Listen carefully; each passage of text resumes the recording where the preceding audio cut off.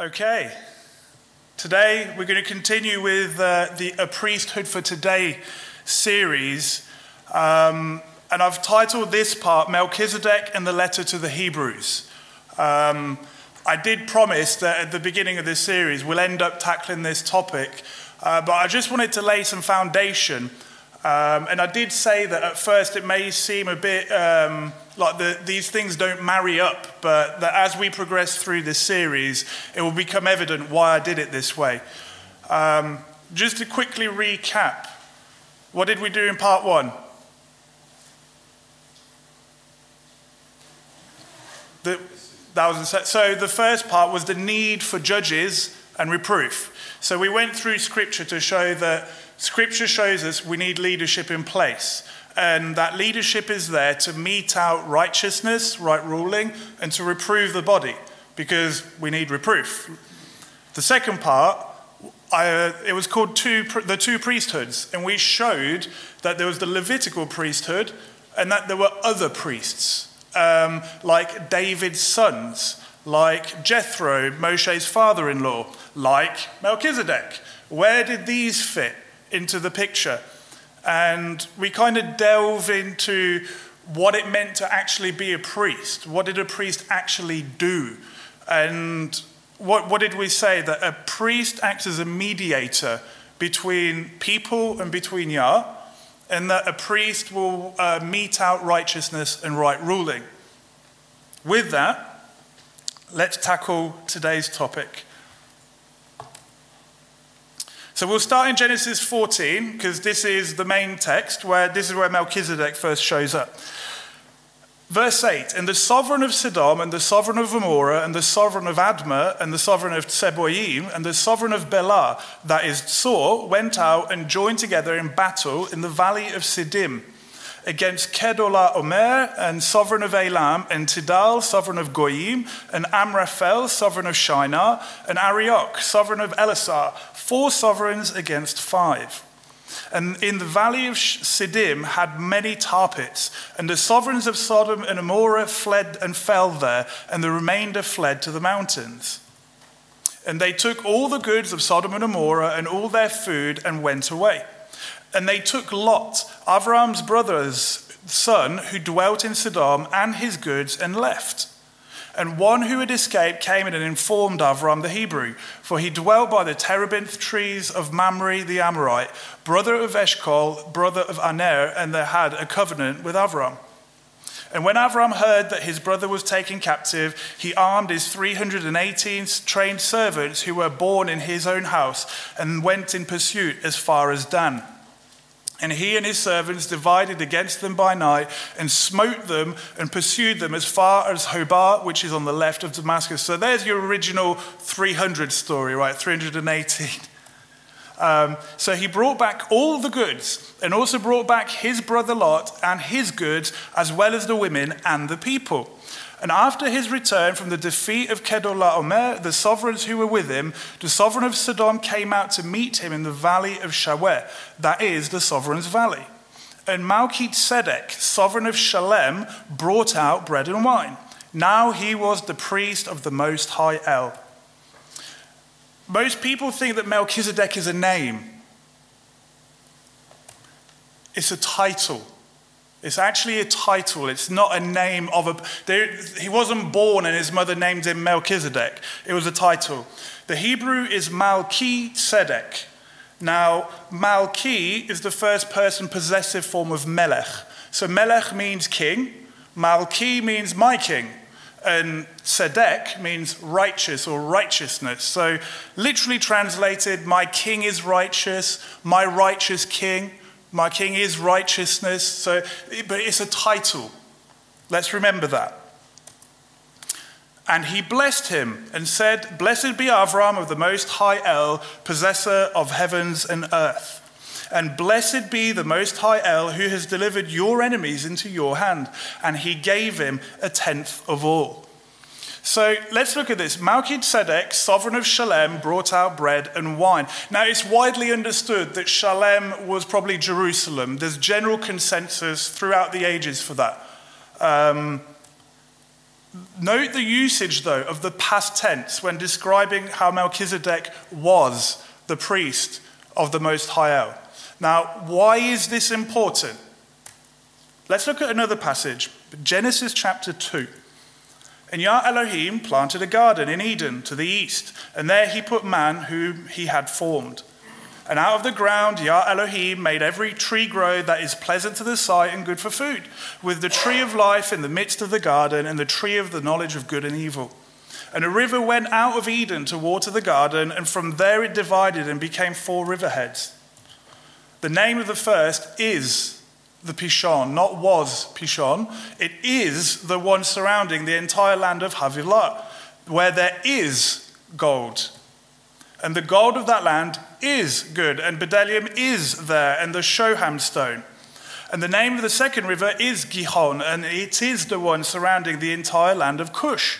And the name of the third river is Hiddekel. It is the one which goes towards the east of Ashur. And the fourth river is the Euphrates. Now, we still know where the Euphrates is. So here it says that he was the priest of the Most High El. The scripture, if you read the Genesis account, you have past tense, past tense, past tense. Then you have that little descriptive bit, which is present tense. And then it goes straight back to the past tense. The scripture knows when to differentiate between the two, is the point that I'm trying to make. So when it says he was the priest of the Most High, this is past tense. This implies that the Melchizedek from Genesis 14 is not a priest anymore. He was. He isn't now.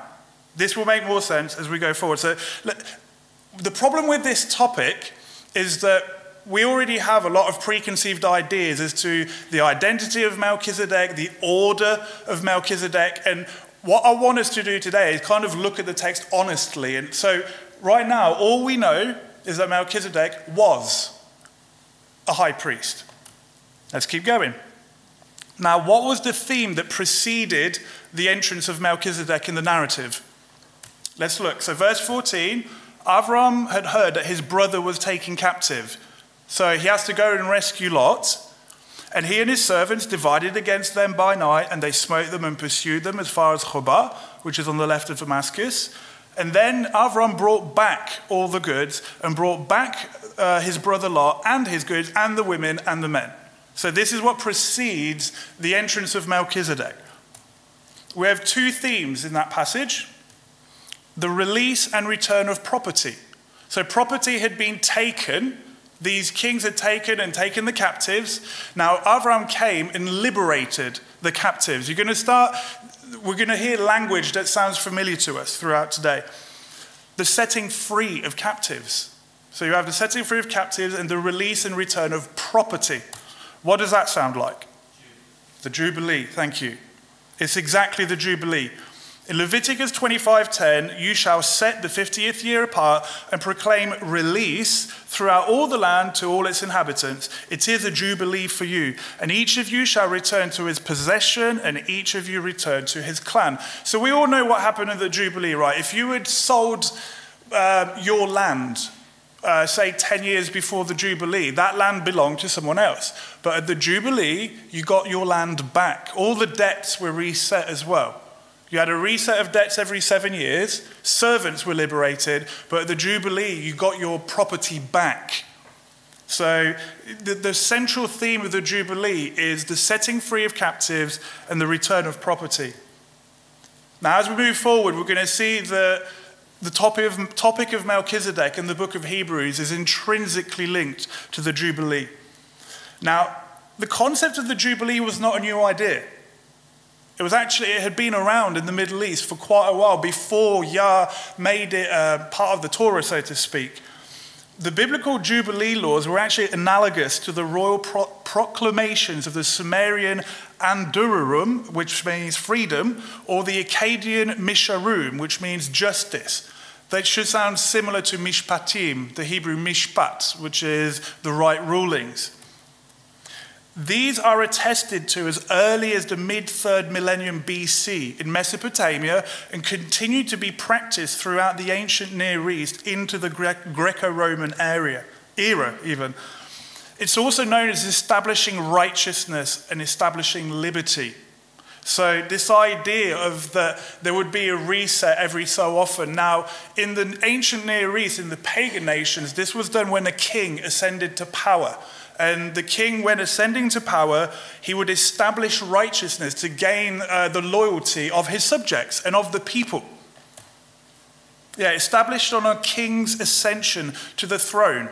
So what he would do when the king would become king, he would liberate those that had been falsely imprisoned. Those that had committed crimes, he'd put them in jail. He would set things straight to gain the favor of the people. When I was researching this, actually, this came up. You know the story of Daniel being thrown into the lion's den? And, the edict goes out, and obviously the king can't go back on his word, and he's really gutted, oh, Daniel, I wish I could do something. And Daniel's like, oh, it's cool, Yah will deliver me. Let's remember that he was recently appointed king. If he'd have been seen to go back on his decree, he would have been seen as weak. So this kind of ties into this. A lot of laws were put into place when a king established his reign. Now, we get this in the Hebrew Bible, in 2 Samuel 8:15, and David reigned over all Israel, and David was doing right ruling and righteousness to all his people. He reigned them rightly. He did it fairly. In 1 Kings 10, this is Solomon, and this is the Queen of Sheba speaking to Solomon, saying, "Blessed be Yah your Elohim, who delighted in you to put you on the throne of Yisrael, because Yah has loved Yisrael forever. Therefore he made you sovereign to do right ruling and righteousness." So here we actually see what the function of a king is to do right ruling and is to oversee that the Torah is being kept in the land, not to rule in the sense that we think of it. It entailed, the Jubilee entailed liberation of slaves and prisoners, restoration of land to original owners, release of debts, rectification of economic injustices, the restoration of temples, and punishment of the oppressors. And the kings would do this to establish their rule at the beginning of their reign. So let's look at Melchizedek. He had two interesting features. Everyone can guess, what are the two interesting features of Melchizedek? Priest and a king. Melchizedek, king or sovereign of Shalem, brought out bread and wine. Now he was the priest of the Most High El. Do we see this combination of priest and king elsewhere in Scripture? Yes, we do. And that's in Psalm 110. It's the only place we see the office combined. Yah said to my master, "Sit at my right hand until I make your enemies a footstool for your feet." So sitting at the right hand it's almost an idiomatic expression for giving someone authority and rule. Yah's giving the rule to this subject. Yah sends your mighty scepter out of Zion. Again, the scepter is a sign of authority and kingship. Rule in the midst of your enemies. Your people volunteer in the day of your might, in the splendors of your set apartness. From the womb, from the morning, you have the dew of your youth. Yah has sworn and does not relent. You are a priest forever, according to the order of Melchizedek. This is going to be important, this being a priest forever. Remember, when we read in Genesis 14, Melchizedek was the priest of the Most High, which implies he isn't anymore. This person is forever. Yah at your right hand shall smite sovereigns in the day of his wrath. He judges among the nations. He shall fill the nations with dead bodies. He shall crush the head over the mighty earth. He drinks of the stream by the wayside. Therefore he does lift up the head. So let's look at this. You're a priest forever, according to the order of Melchizedek. We touched on this a bit last week. So this is the Hebrew for you are a priest forever. Ata kohen leolam al divrati, Melchizedek. So this here, al divrati, is what is translated as the order of.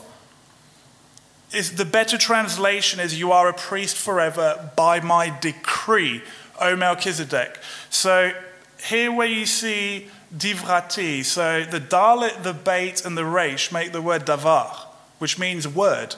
So divarti that makes it first person possessive, my word. So you are a priest forever by my word, O righteous king. This is important.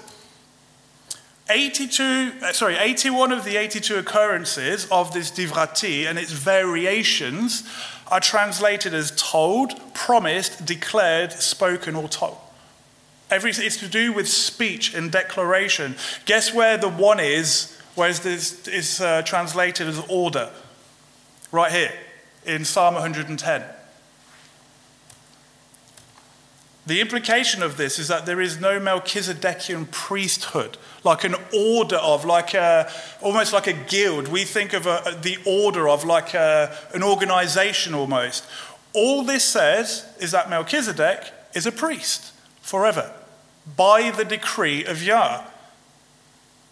This idea of where it's an order of something, as in an organization, it actually comes from the Greek being translated into English. And as we're going to see in the second half of today, is that the Greek is actually closer to the Hebrew meaning than we realize. Because let's read the verse. It says, you are a priest forever by my decree, O Melchizedek. There's no order of in there. It just means that Melchizedek is a priest. Again, we're inserting this into the text. This will become clearer later on in the teaching when we tackle the book of Hebrews. So just hold that thought. Let's keep going. Another interesting allusion in this psalm is this, that he shall crush the head over the mighty earth. Where else do we read of someone crushing the head of something? Genesis, yes. I put enmity between you and the woman, between your seed and her seed. He shall crush your head and you shall crush his heel. So there's this inference here. Now, the ancient Hebrews would have picked up on this. Let's keep going. So let's, Melchizedek in Second Temple literature. So Second Temple literature is the intertestamental period. This is where your apocryphas, Maccabees, and so forth were written. Now, the Genesis Apocryphon, Philo, and Josephus all focus upon the hospitality that Melchizedek provides Avram. That's all they focus on. And they add in that Melchizedek also brought the food to Avram's men. So this is what the literature of the day was saying about the Melchizedek of Genesis 14. That needs to be pointed out. According to Josephus, Melchizedek was the king of Jerusalem, the leader of the Canaanites, and the first to serve as a priest before God.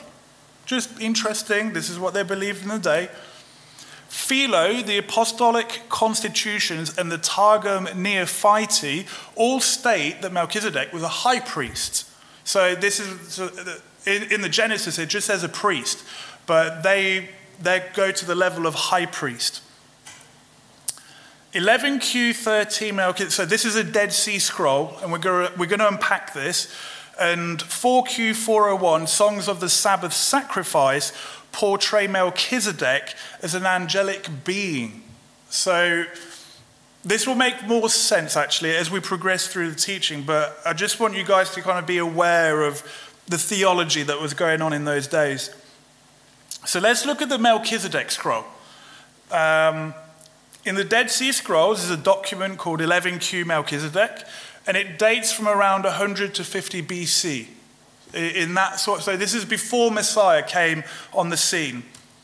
From this, we can actually gain great insight into the eschatological view of the people in those days. Now, this is from the Qumran community, and the Qumran, they're thought to be the Essenes, that Josephus mentions. They were largely the original priests that had been disenfranchised because by this time the priesthood is corrupt. It's now you buy your way into it and you do it by lineage as opposed to how it was prescribed in Torah.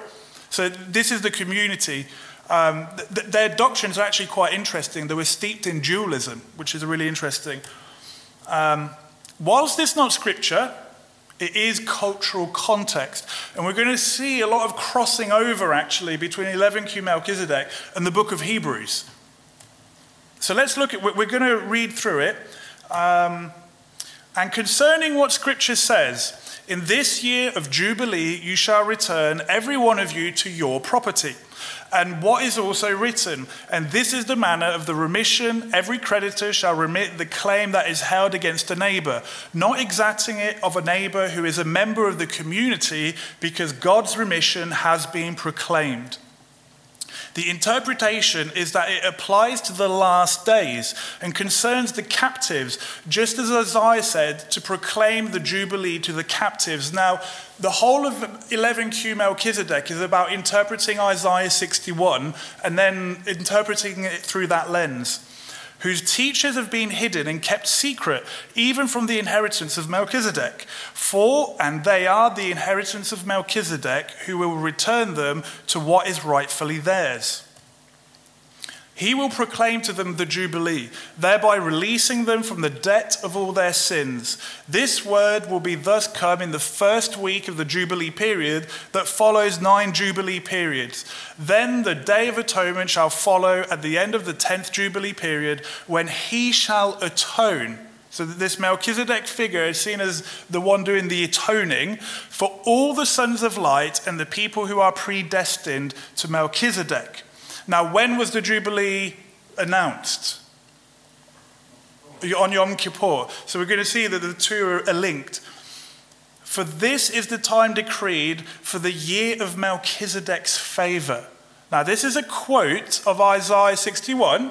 Go read what it says in Isaiah 61 there. It says the year of Yah's favor. So we actually have a substitution going on. Very similar to how in the Targums you had Yah substituted with the word of Yah. And here we see a similar thing, but they're using Melchizedek. The year of Melchizedek's favor, and for his hosts, together with the holy ones of God, for a kingdom of judgment, just as it is written concerning him in the songs of David. Elohim has taken his place in the council of God. In the midst of the Elohim, he holds judgment. So this group in the Qumran, this Melchizedek figure, is seen as the head of the divine council. Scripture also says about him, over it take your seat in the highest heaven. Elohim will judge the people. That they're elevating this figure to Elohim status. Much like the word is elevated to Yah. Concerning what Scripture says, how long will you judge unjustly and show partiality to the wicked? Salah. The interpretation applies to Belial. So this is what Belial is, the Jewish equivalent of Satan, essentially. This applies to Belial and the spirits predestined to him, because all of them have rebelled, turning from God's precepts and so becoming utterly wicked. Therefore, Melchizedek will thoroughly prosecute the vengeance required by God's statutes. We're going to see that this Melchizedek figure was seen as like the vice regent almost, like the right hand of Yah. It should sound familiar. In that day, he will deliver them from the power of Belial and from the power of all the spirits predestined to him. Allied with him will be all the righteous divine beings. This is that which, all the divine beings. By the way, when you see ... it means the scroll, it was torn basically. This visitation is the day of salvation that he has decreed through Isaiah the prophet concerning all the captives, inasmuch as Scripture says, how beautiful upon the mountains are the feet of the messenger who announces peace, who brings good news, who announces salvation, who says to Zion, your Elohim reigns. This is the Scripture's interpretation. The mountains are the prophets, they who were sent to proclaim God's truth and to prophesy to all Israel. And the messenger is the anointed of the Spirit, of whom Daniel spoke after the 62 weeks, an anointed one shall be cut off. So now he's linking this messenger to the anointed of Daniel. Bear that in mind, because he says, the messenger who brings good news, who announces salvation, is the one of whom it is written to proclaim the year of the Lord's favor, the day of vengeance of our God, to comfort all who mourn. So the author of this scroll is saying, in their theology, this Melchizedek figure is being substituted, is being put in the place of Elohim, much like the Word, and they're saying that this is the anointed one from Daniel. And who do we believe is the anointed one from Daniel? Yeshua. Like, so far, all of these things we would attribute to Yeshua. This scripture's interpretation, he is to instruct them about all the periods of history for eternity in the statutes of truth. We see now he's meting out righteousness and right ruling, dominion that passes from Belial and returns to the sons of light, by the judgment of God, just as it has been written concerning him, who says to Zion, your Elohim reigns. Zion is the congregation of all the sons of righteousness who uphold the covenant and turn from walking in the way of the people. Your Elohim is Melchizedek, who will deliver them from the power of Belial. So this is this document written 100 to 50 BC. So where is the author getting the idea of an eschatological jubilee? So what I mean is an ultimate fulfillment of a jubilee at the end of time. So the Septuagint, everyone knows what the Septuagint is. You get the same in the Hebrew, by the way. You get common words. It's just because we have an English translation, we don't get it. The Septuagint for release is aphesis, which means to release from the bondage or imprisonment, the forgiveness or pardon of sins. As we're going to see, we have an erroneous understanding of what it means to be forgiven from sin in terms of the mechanics of it. Now in Leviticus 25:10, in the Septuagint version, where it says you shall proclaim release, you have this word, aphesis. You shall set the 50th year apart, proclaim release, proclaim aphesis. Throughout all the land to all its inhabitants, it's a jubilee. You get it in Deuteronomy 15. At the end of every 7 years, you make a release, an aphesis of debts. And this is the word of release. Every creditor is to release what he has loaned to his neighbor. He does not require of it of his neighbor or his brother, because it is called the release of Yah.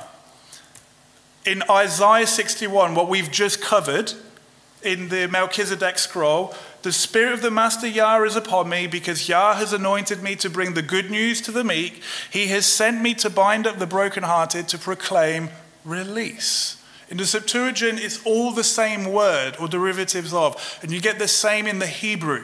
The Hebrew is all the same similar words. So we now have the Jubilee of Leviticus and Deuteronomy being linked to Isaiah 61. And Isaiah 61 is clearly talking of end times. So this is where the writer from 11Q Melchizedek can get this theology that there's going to be an eschatological jubilee. And what I mean is a jubilee at the end of time. To proclaim the acceptable year of Yah, the day of vengeance of our Elohim, to comfort all who mourn. Who quoted this passage? Yeshua in the synagogue. The writer of 11Q Melchizedek portrays Melchizedek as an angelic being who initiates an eschatological jubilee that releases people from their sins rather than economic debts. Now, their understanding is that whoever this figure was, it wasn't the Melchizedek from Genesis 14. Genesis 14, the dude in Genesis 14 was a type and shadow because he was a king and a priest. This agent of salvation is enormously exalted and has names generally reserved to Elohim alone applied to him, including an actual substitution for the divine name and put in Melchizedek. There's a clear substitution there. This sounds a lot how the messenger of Yah and the word of Yah are used interchangeably with Yah himself. We did this in the Divinity Unveiled teaching. He is also portrayed as carrying out judgment upon the wicked, something that the Tanakh associates with the arm of Yah. I've got a couple of scriptures here on the arm. My righteousness is near, my deliverance shall go forth, and my arms judge peoples. Coastlands wait upon me, and for my arm they wait expectantly. Now in Isaiah 53, it tells you who has believed our report and to whom was the arm of Yah revealed. For he grew up before him as a tender plant and as a root out of dry ground. He has no form or splendor that we should look upon him, nor appearance that we should desire him. despised and rejected by men, a man of pains, knowing sickness, and as one from whom the face is hidden, being despised, and we did not consider him. So we would say that Yeshua is the arm of Yah. So what this 11Q Melchizedek, this scroll, what they call Melchizedek, we would attribute to Yeshua. This also sounds a lot how the New Testament writers speak of Yeshua and all the events surrounding his return in glory when he comes to judge the nations. Now, the author portrays Melchizedek as a divine king-priest, a king in that he judges nations and a priest in that he provides atonement for the righteous. 11Q Melchizedek gives us a cultural context. So just this sort of ideology that was going on in that time. Because a lot of people, they read the Tanakh, and then they get to the New Testament, and it feels like a really big jump. Like, where did these demons all of a sudden come from? And where's this theology coming from? And actually, by studying the literature of that time, you can actually see a transition going on. So this is all background for the book of Hebrews. Because the book of Hebrews is almost like a weird little gem in the midst of the New Testament. It's very different flavor. Interestingly, it's the only book in the Brit Hadashah that portrays Yeshua as a priest. It's the only book. In Revelation, he's portrayed as a king. But it's Hebrews that gets the priestly thing. It is also one of the most mistranslated books in the Bible. I mean, seriously, there's tense changes, there's words inserted, there's some taken out. It's a bit of a mashup, actually. It is thought that this book was written between mid-50s AD to the upper limit of 96 AD. However, multiple references of the Levitical priesthood still being in operation would imply a pre-70 AD composition, i.e. before the destruction of the temple, because it speaks of the Levitical priesthood still being in operation.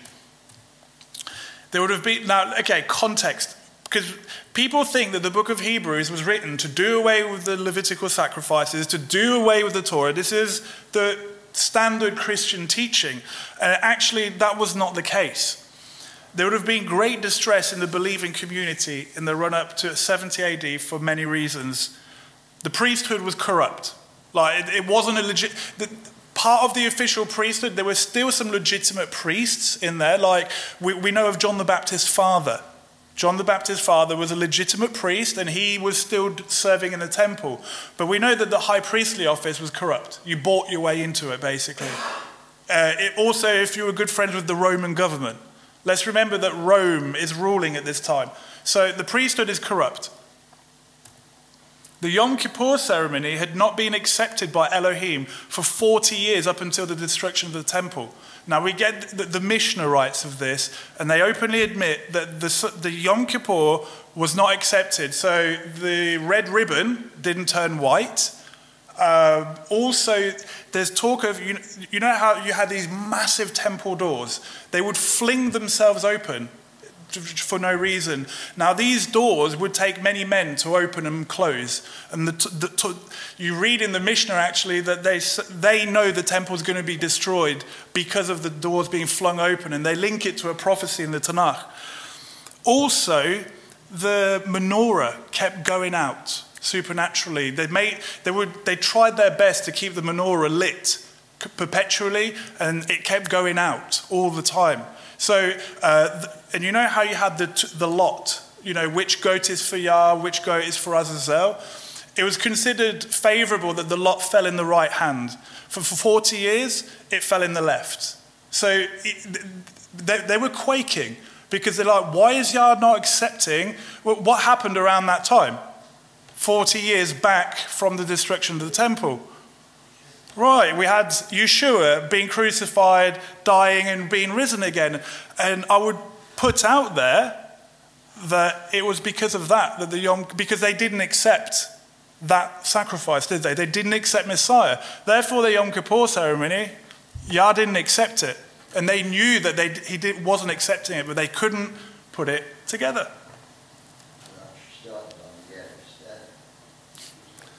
The temple was about to be destroyed. Now, we think of, well, yeah, it was corrupt, it's a good riddance, right?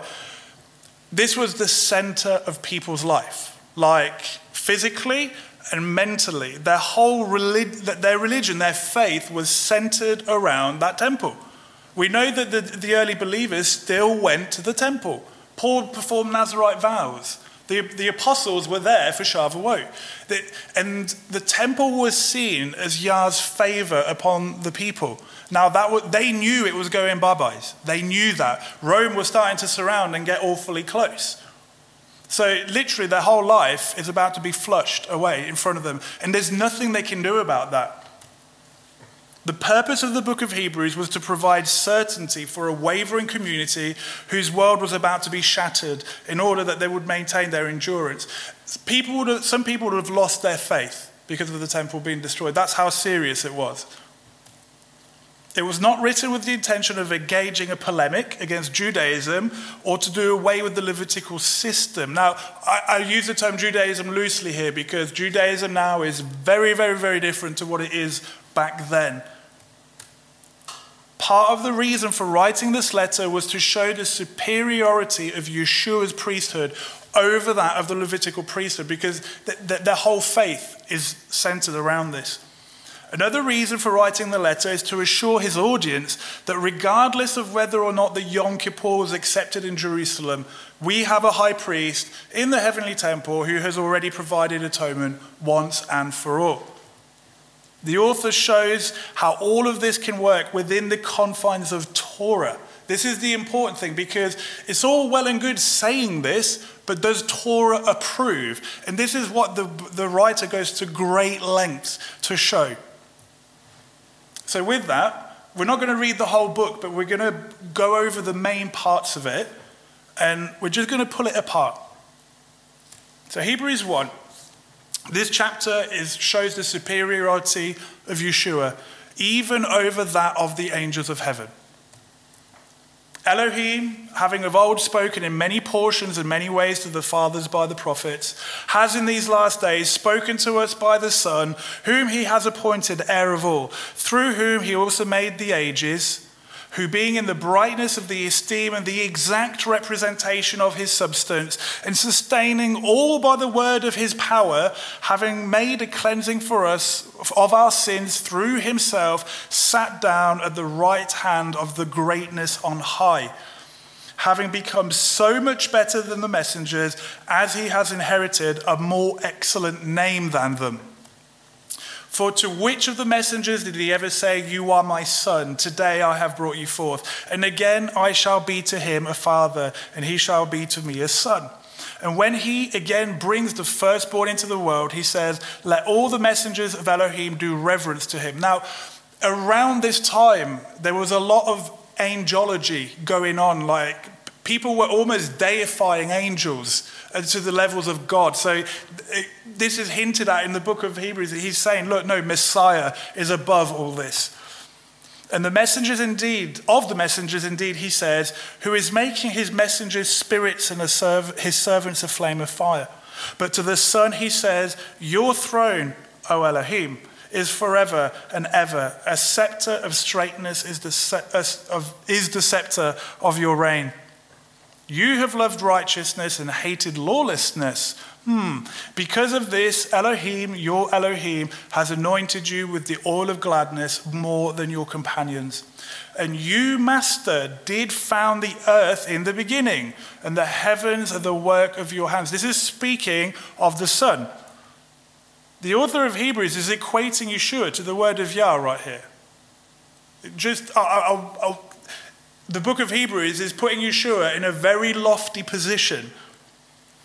The writers of the Brit Hadashah clearly thought of Yeshua as divine and responsible for the creation. They saw the word as the co-regent of Elohim. I don't want to get into a divinity thing, but it's just because I see a lot of things that Yeshua was just a man. The book of Hebrews is saying that he was present at the beginning of time. They're creating. So I just want to throw that out there. And they shall perish, the heavens, the creation, but you remain, and they shall all grow old like a garment, and like a mantle you shall fold them up, and they shall be changed. But you are the same, and your years shall not fail. We read elsewhere that Yeshua is the same yesterday, today, tomorrow, and his years shall not fail. And to which of the messengers did he ever say, sit at my right hand until I make your enemies a footstool for your feet? Are they not all serving spirits sent out to attend those who are about to inherit deliverance? So Hebrews 1, putting Yeshua on the throne above everything. Hebrews 2, this chapter shows how Yeshua had to become a man before being glorified so that he would know our sufferings, making him a compassionate and understanding high priest. I'm only taking the main points out of Hebrews, by the way. Therefore, verse 14, since the children share in flesh and blood, he himself similarly shared in the same, so that by means of his death, he might destroy him having the power of death. That is that, look, part of the reason Yeshua had to become a man is to do with the laws of the Redeemer. In the Torah, it says that only the family of the offended party can redeem that person, which means that Yeshua had to become a man to redeem man. He had to be of the same blood. To destroy him having the power of death, that is the devil, and deliver those who throughout life were held in slavery by fear of death. Again, this is Jubilee language, to set the captives free. We miss this. We just think, oh, he's setting them free. They would have got these overtones. For doubtless he does not take hold of messengers, but he does take hold of the seed of Abraham. So in every way, he had to be made like his brothers in order to become a compassionate and trustworthy high priest in matters related to Elohim to make atonement for the sins of the people. I love the way Curtis puts this, is that Elohim is the ultimate CEO with the mop in his hands, taking accountability and responsibility for everything. For in what he had suffered, himself being tried, he is also able to help those who are tried. So when you say, oh, it's too difficult, Yeshua is there saying, I know what this feels like. I've been there. Okay, Hebrews 3. This chapter shows how we need to obey Elohim. Otherwise, we will share the same fate as those of the wicked generation that fell in the wilderness. Therefore, as the set-apart Spirit says, today if you hear his voice, now this is quoting Psalm 95, do not harden your hearts as in the rebellion, in the day of trial in the wilderness, where your fathers tried me, proved me, and saw my works for 40 years. Therefore, I was grieved with that generation and said, they have always gone astray in their heart and they have not known my ways. He's speaking of people that were given the Torah, by the way, and they didn't know his ways. This means that knowledge of Torah does not mean you know his ways. As I swore in my wrath, if they shall enter into my rest. Okay, so what is this rest contextually? Just in what we've covered so far. All right, I'm going to lead, because right now, contextually, all we know is that this is about the generation that fell in the wilderness, and then he speaks about a rest. What I'm supposing is that this was entering the land. That first generation were not allowed to enter the land. Now, I'm going to cover this because of a particular teaching that's out there. Let's keep going. Look out, brothers, lest there be in any of you a wicked heart of unbelief in falling away from the living Elohim. But encourage one another daily while it is called today, lest any of you be hardened by the deceivableness of sin. For we have become partakers of Messiah if we hold fast to the beginning of our trust firm to the end. While it is said, today, if you hear his voice, do not harden your hearts, as in the rebellion. For who, having heard, rebelled?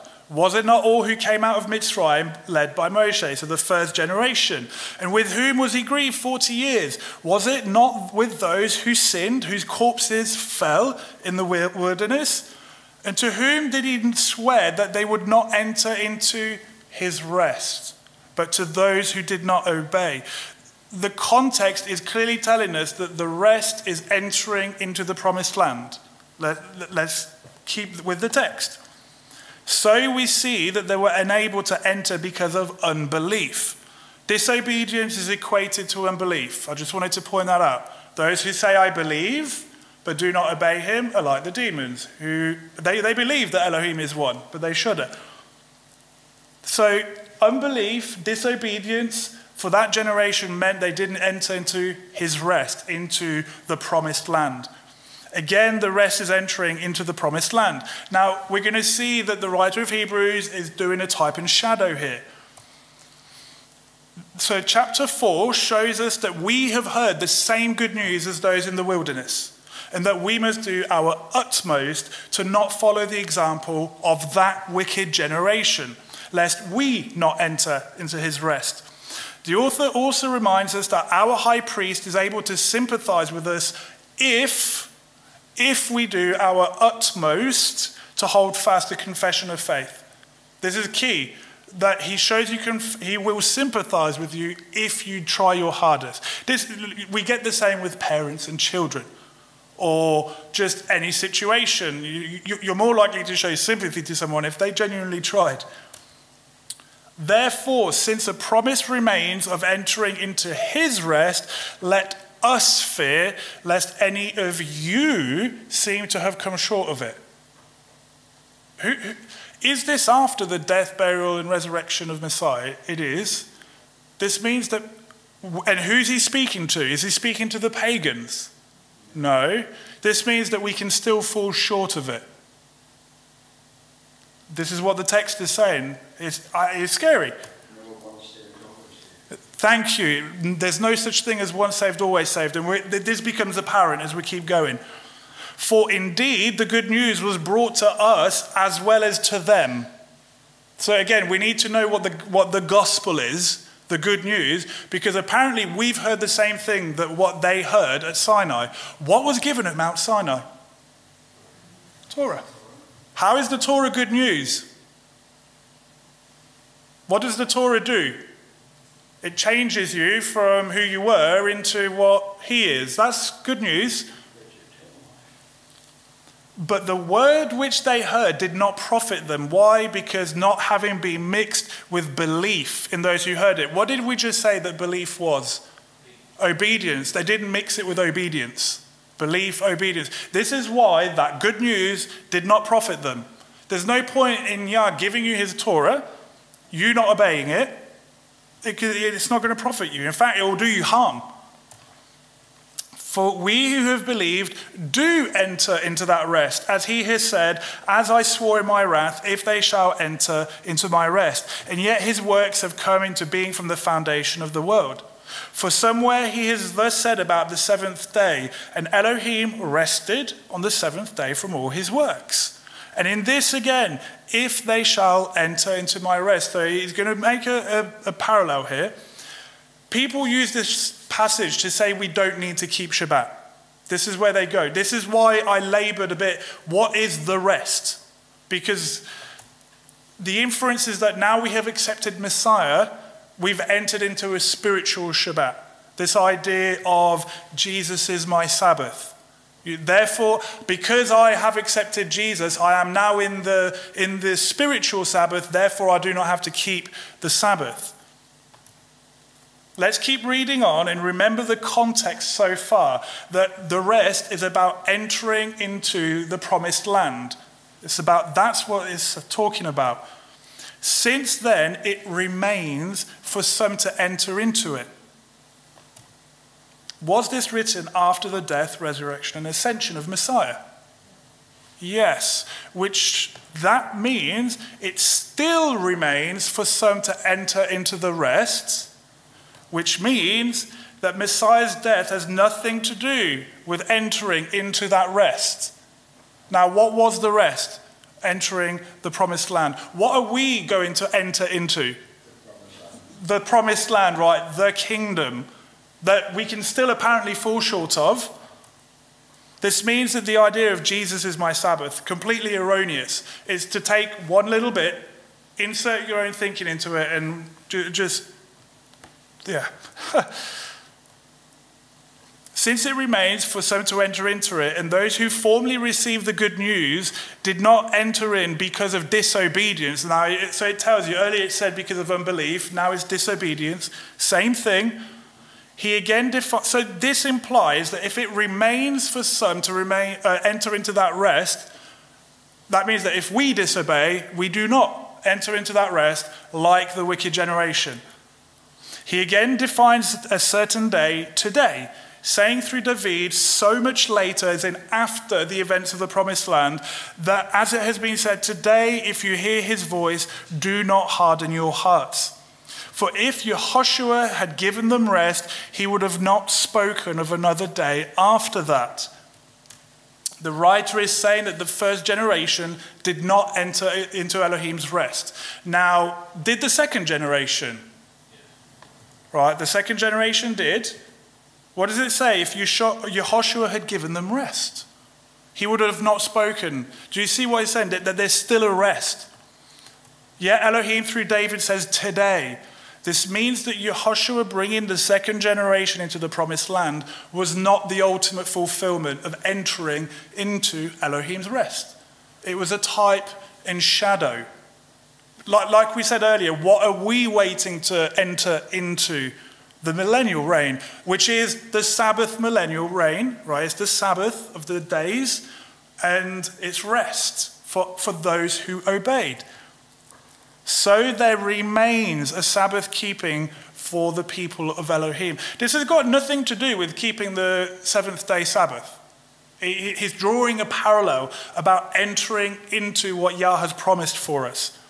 Again, this was written after the death, resurrection, and ascension of Messiah. So this idea that Messiah's death somehow changed the law, it doesn't go with the rest of the context.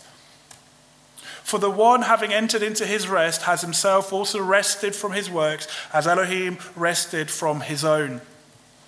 Let us therefore do our utmost to enter into that rest. That implies that we've not yet entered it. So again, this thing of Jesus is my Sabbath, we've not even entered into that rest yet. Lest anyone fall after the same example of disobedience. He's saying if you disobey, you can fall short.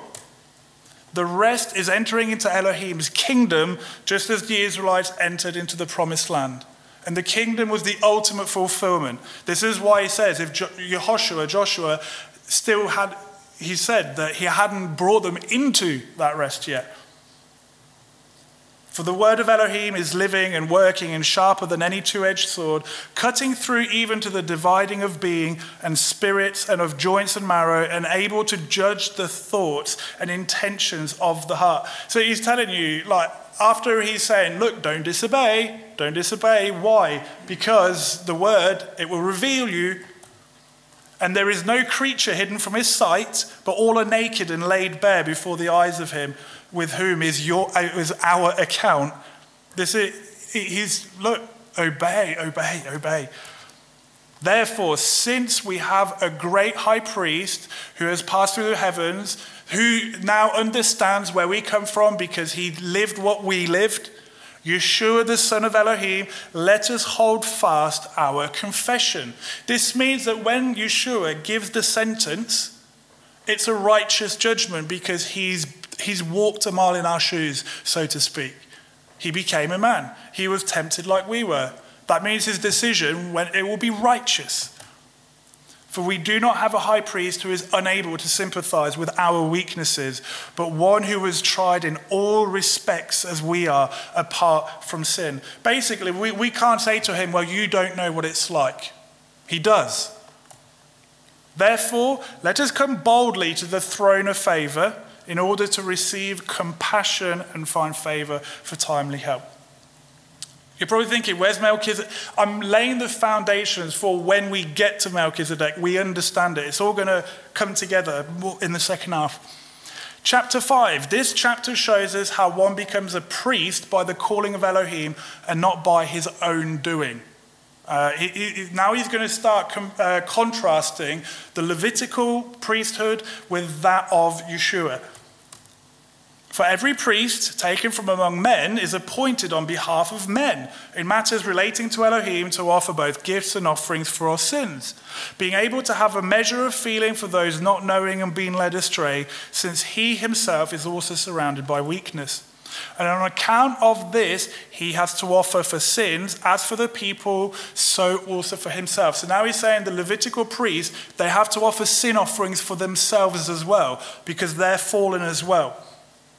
And no one obtains this esteem for himself, but he who is called by Elohim, even as Aharon also was. So now he's saying you don't get to make yourself a priest. You are called to that position. Aharon was called. It then became a genealogy from Aharon. So also the Messiah did not extol himself to become high priest, but it was said to him, "You are a son, today I have brought you forth."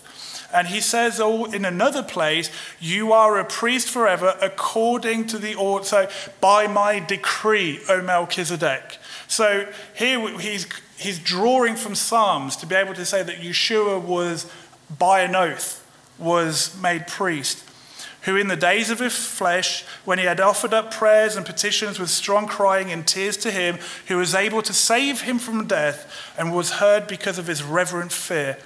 Though being a son, he learned obedience by what he suffered.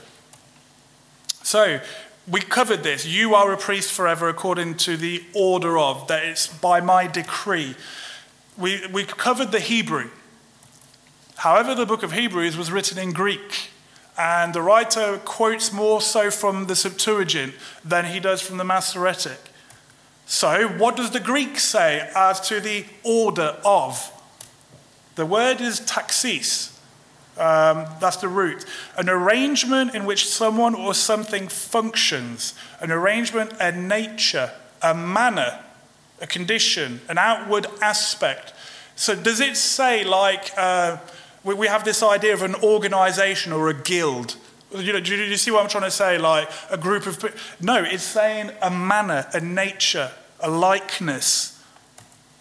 In this way, by the way, this is a quote from BDAG, which is like it's a dictionary. It's basically Strong's on steroids.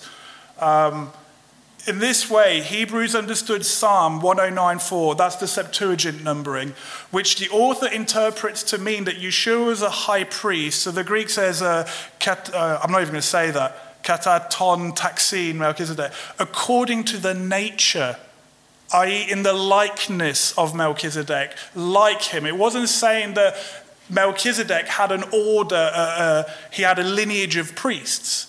It was the Greek has this idea that Yeshua was a priest like Melchizedek was a priest. Again, there's no order of. The confusion comes because this word in Greek can also mean an order, because it was used of like battalions and things like that. So it's because of the ambiguity of the Greek that we get this order of. It's not in the Hebrew. And as we're going to see, the book of Hebrews does not mean it as an order, a lineage of. It means in the likeness of. Like the type of arrangement made for the functioning. So it functions in a similar way. And we're going to cover these references.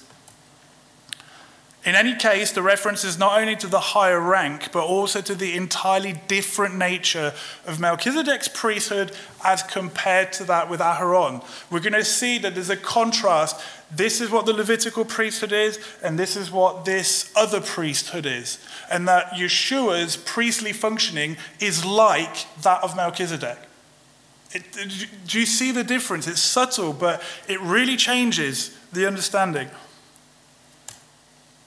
The end of the previous chapter and the beginning of this chapter speaks of how we as believers need to move from the milk of the word and move on to the meat. You know, the foundational stuff of the laying on of hands, of the resurrection and all that.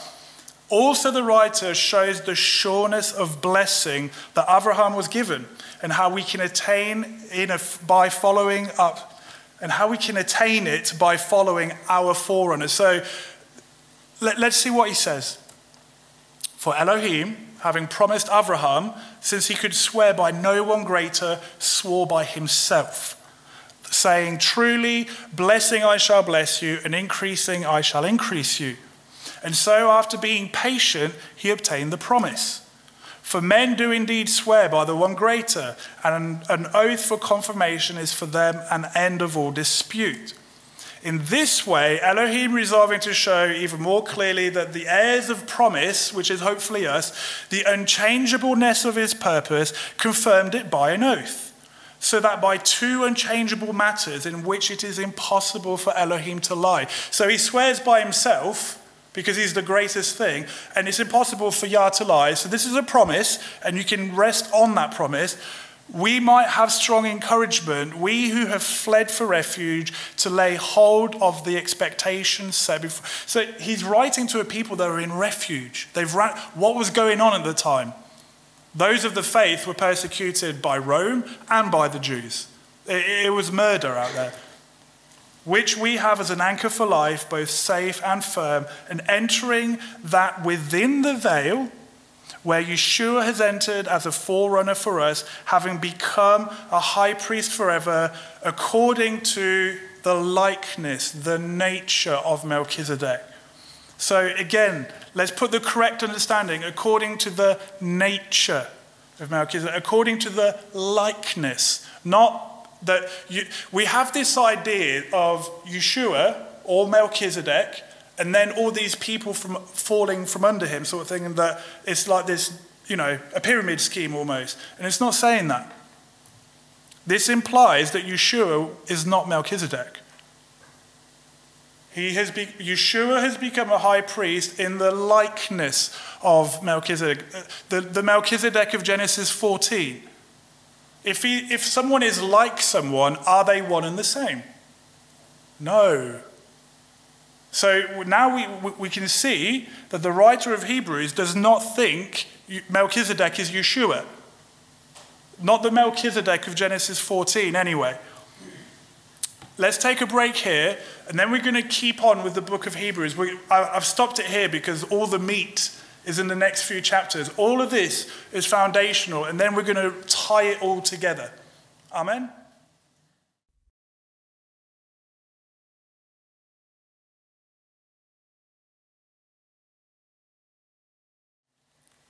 Okay, so let's continue where we left off at the end of the first half, where we were kind of slowly working our way through the book of Hebrews. Because as we're going to see, all of this is foundation for the author's grand finale, so to speak. He's going to make a really big point to put the recipients of this letter at rest, even though that there's impending destruction of the temple. So, Hebrews 7 is where we got to. This chapter shows us how Melchizedek is a type and shadow of Yeshua as our high priest, and shows how this priesthood is superior to that of the Levitical priesthood. Now we get to the nitty-gritty, to the meat of the message. Verse 1, for this Melchizedek, so this is speaking of the guy in Genesis 14, sovereign of Shalem, priest of the Most High Elohim, who met Abraham returning from the slaughter of the sovereigns and blessed him, to whom also Abraham gave a 10th part of all, his name being translated indeed, first, sovereign of righteousness, so that's Melchizedek, and then also sovereign of Shalem, that is, sovereign of peace.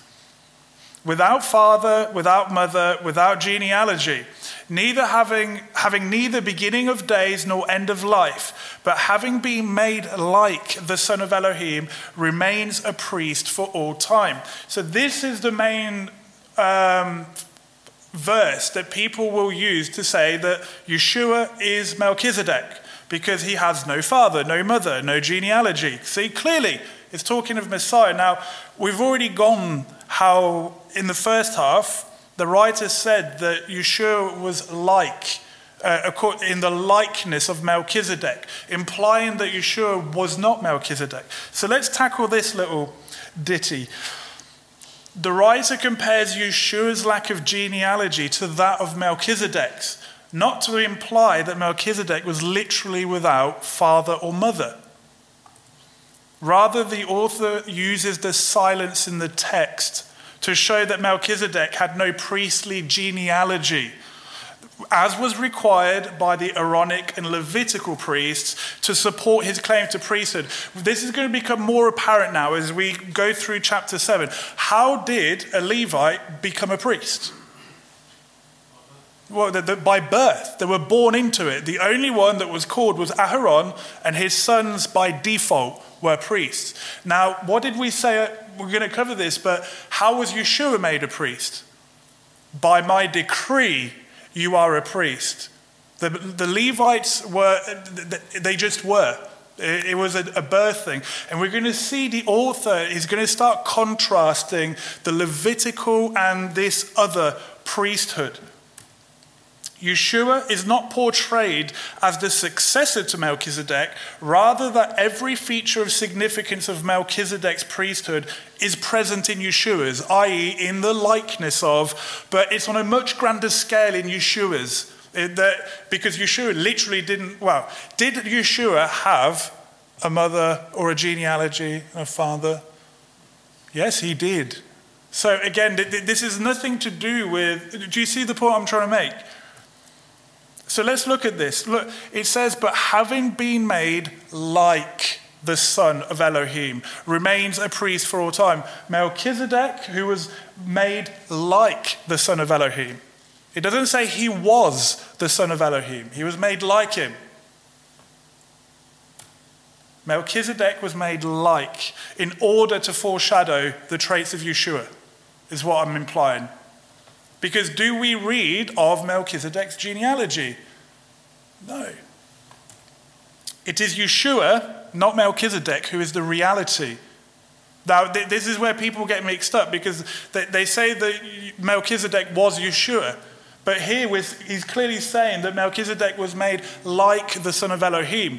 And what did we go through in chapter 1? Yeshua, greater than all the angels, he was exalted to the right hand of the Father. This is the point. Let's remember Genesis 14:8, that Melchizedek, sovereign of Shalem, brought out bread and wine, and he was the priest of the Most High El, which implies that he isn't now. If you think I'm stretching, again, context goes both ways. It comes before the statements, it also comes after. Now see how great this one was, to whom even the ancestor Abraham gave a tenth of the choicest booty.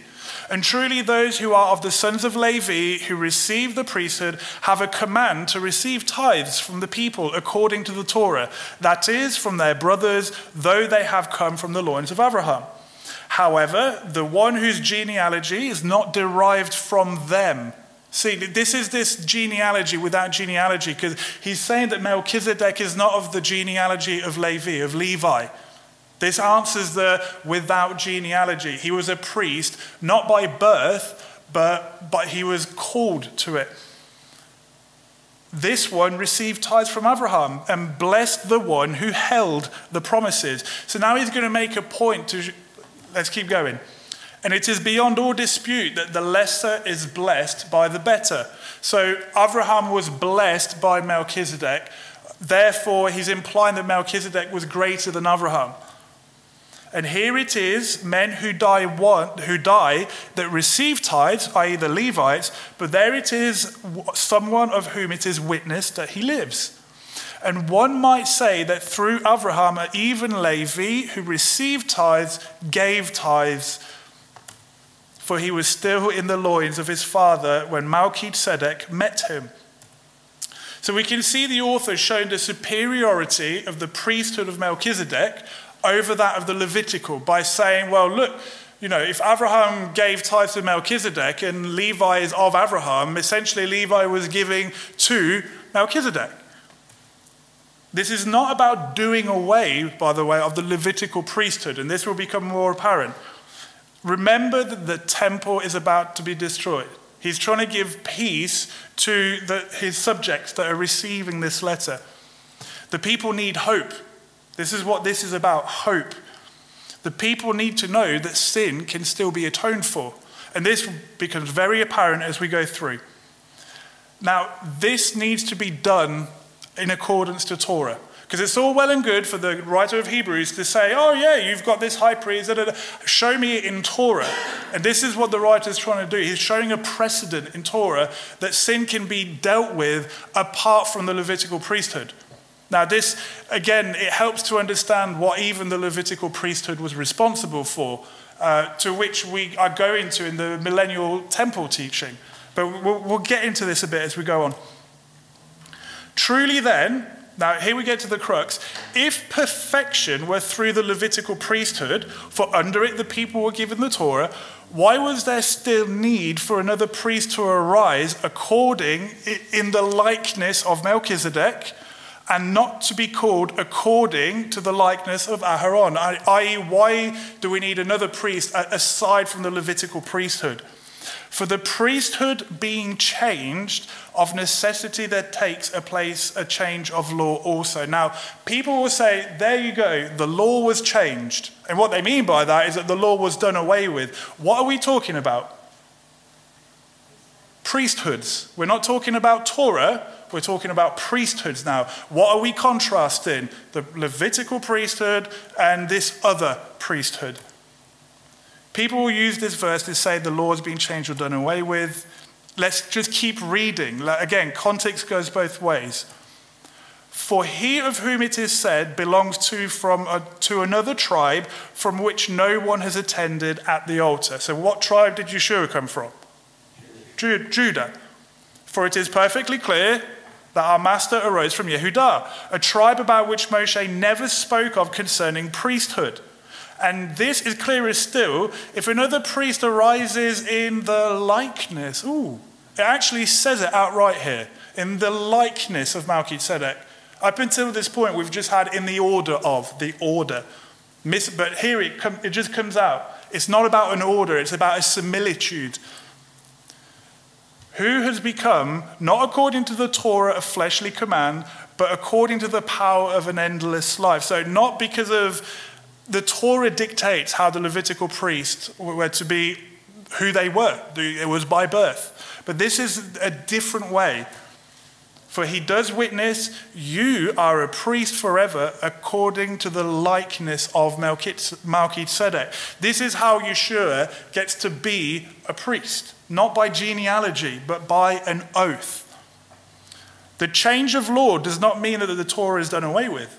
It simply means that a priest in the likeness of Melchizedek becomes a priest differently than that of a Levitical priest. Because this is the contrast. He's contrasting two ideas. Everyone with me so far?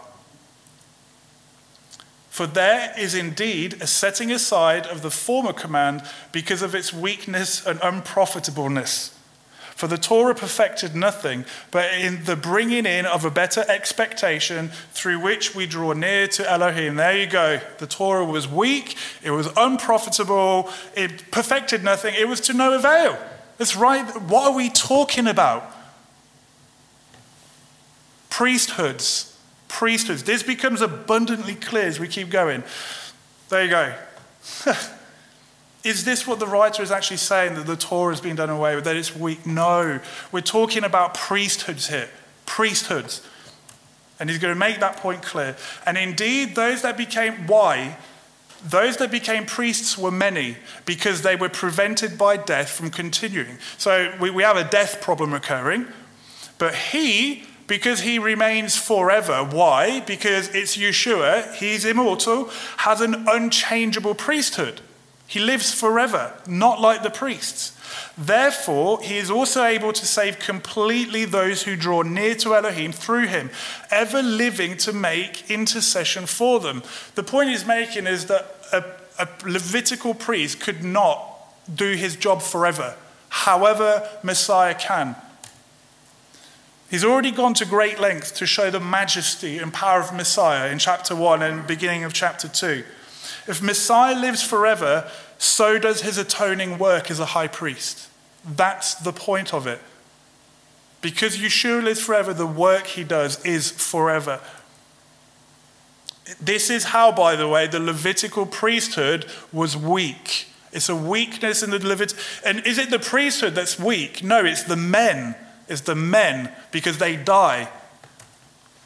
For it was fitting that we should have such a high priest, kind, innocent, undefiled, having been separated from sinners, exalted above the heavens, who does not need, as those high priests, to offer up slaughter offerings day by day, first for his own sins and then for those of the people. For this he did once and for all when he offered himself up. Like, even the high priest in the Levitical priesthood, before he did the Day of Atonement, he had to offer a bull for himself.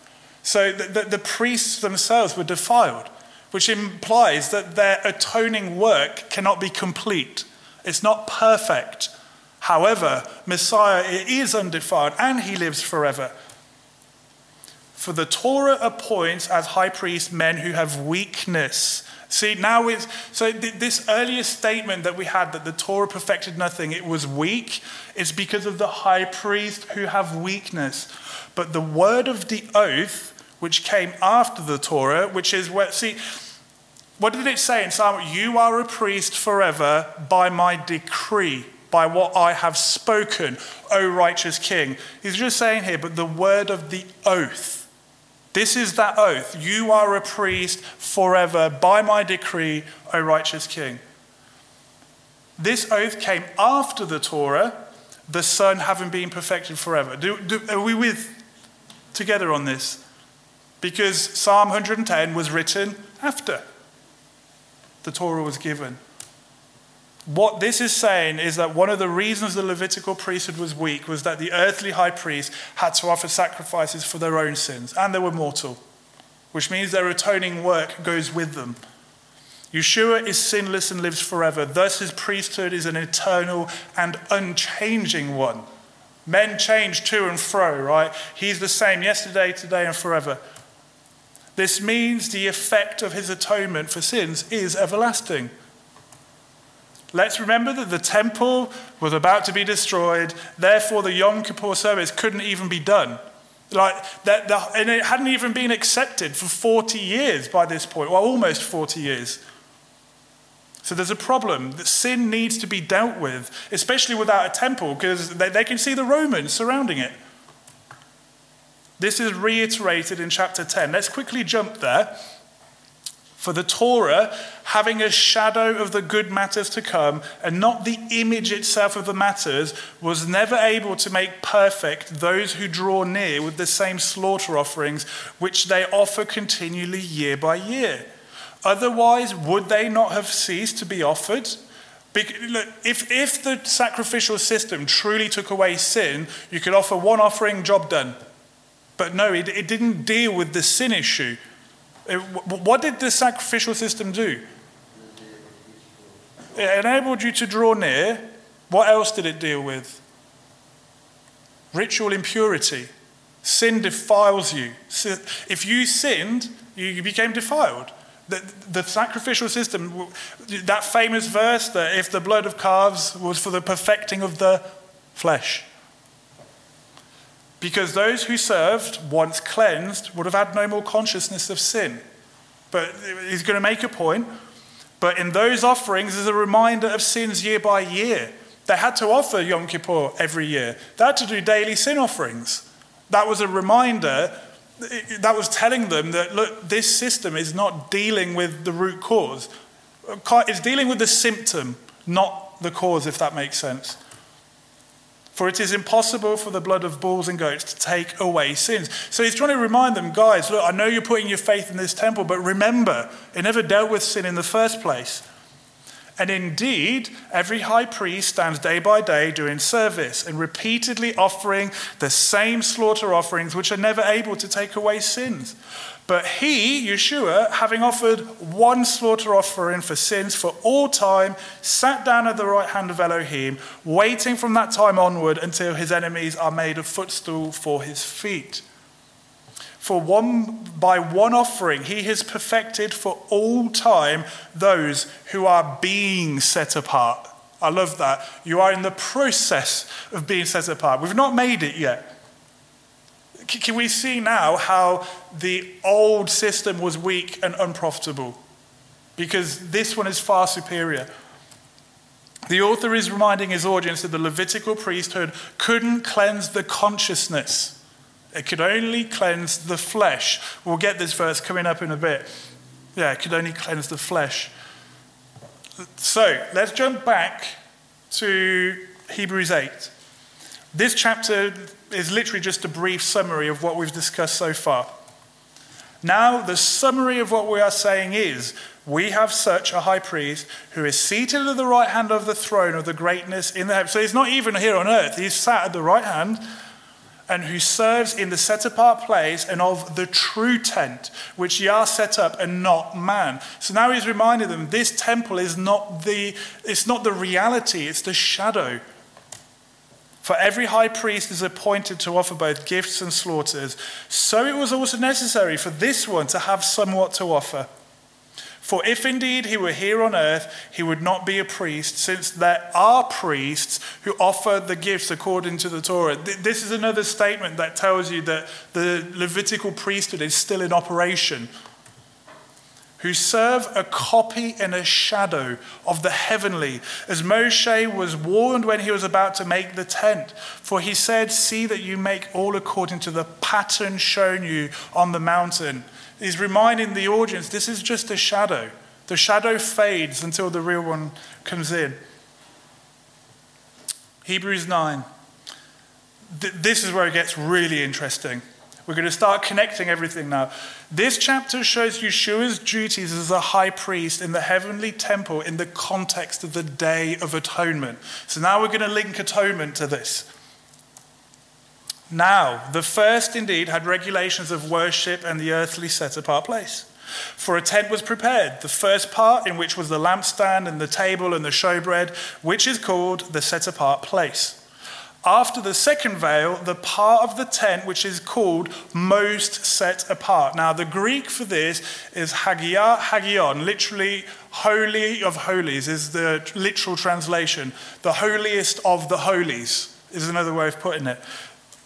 Bear that in the back of your mind. So after the second veil, the part which is called the most holy place, to which belonged the golden censer, and the Ark of the Covenant, overlaid on all sides with gold, in which were the golden pot that held the manna and the rod of Aharon that budded and the tablets of the covenant.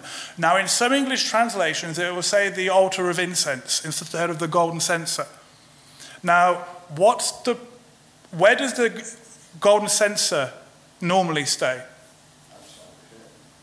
In which bit, on what implement?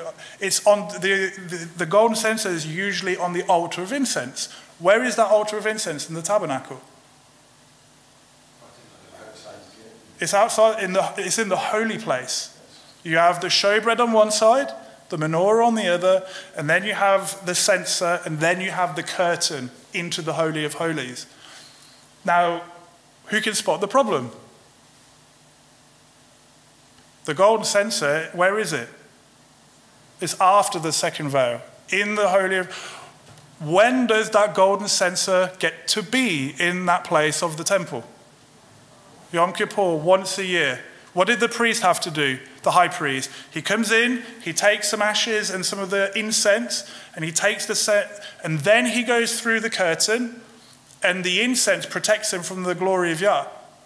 In there. That's the only time that the golden censer goes into the Holy of Holies. So already this is telling you this is a Yom Kippur scene going on. And this becomes even clearer as we keep going. And above it, the cherubim of esteem were overshadowing the place of atonement, about which we do not now speak in detail. This statement, it's almost like, oh yeah, there's a really cool thing here, but I'm not going to go into it because I'm on something else right now. It's like, just tell me.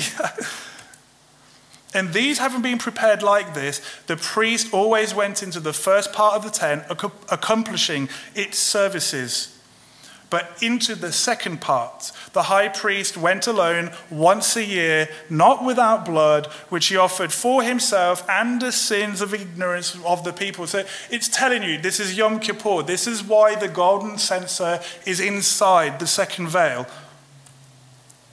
The set-apart spirit signifying this, that the way into, it's, in the English it will say into the Holy of Holies was not made yet manifest with the first tent has standing.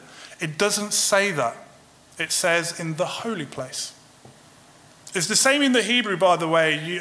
You get Kodesh put twice for the Holy of Holies, but only once for the outside place.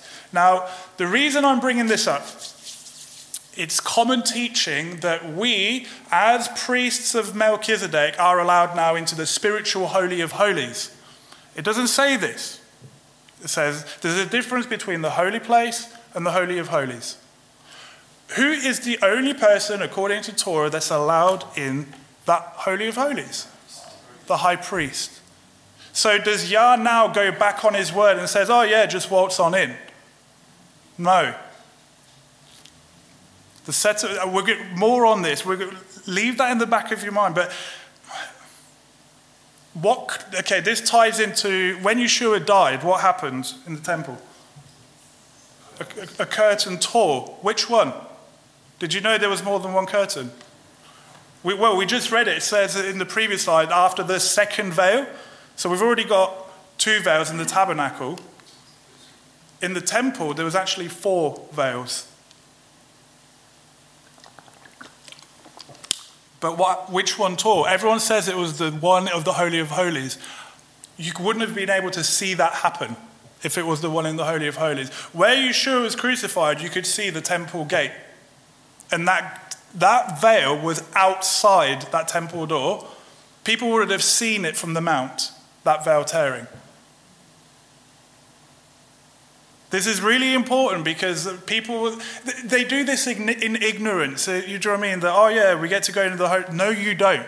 Only the high priest does. Who's our high priest? This will become, again, more apparent as we keep going. Which was a parable for the present time. Okay, so what was the parable? The second veil, the high priest only went in once a year, not without blood. The set-apart spirit signifying that the way into the holy place, the sanctuary, where the showbread and the menorah are, was not yet made manifest while the first tent has a standing, which was a parable for the present time, in which both gifts and slaughters are offered, which are unable to perfect the one serving as to his conscience. Nothing to do with the flesh, to his conscience. Only as to food and drinks and different washings and fleshly regulations imposed until a time of setting matters straight. The author of Hebrews is saying, because our conscience cannot be cleansed by the Levitical offering, we're not allowed into the holy place. Because you are unclean. Your consciousness is defiled. Then that needs to be rectified. And look, he says it's a parable for the present time.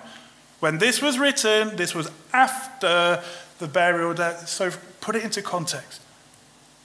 Let's keep going. Where do we enter into? The holy place or the Holy of Holies? Where was a priest allowed?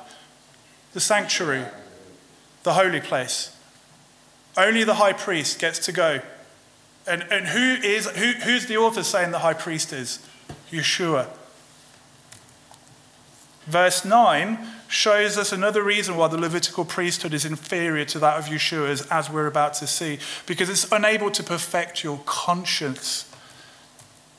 But Messiah, having become a high priest of the coming good, is the coming good, which implies it's still not yet fully arrived, through the greater and more perfect tent, not made with hands, that is, not of this creation, entered into the most set-apart place once and for all, not with the blood of goats and calves, but with his own blood, having obtained everlasting redemption.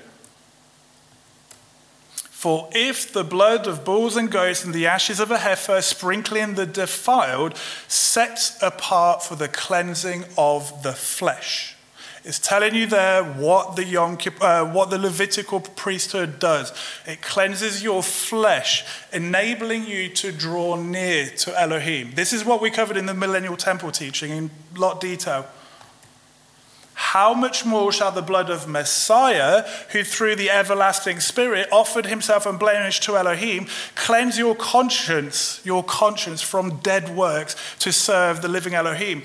Look, it's telling you that the dead works are what defile your conscience. This means that those that have been cleansed by the blood of Messiah can now actually go into the set-apart place. It means that a priest, the spiritual priesthood, as it were, can now officiate in that. But anyway, this is the main point of the book. These two verses, the main point of the book. The Levitical sacrifices, all they did was cleanse your flesh. So why are you so worried about the temple going bye-byes? It says elsewhere that flesh and blood does not inherit the kingdom. Does this weak body inherit? No. You put on incorruption.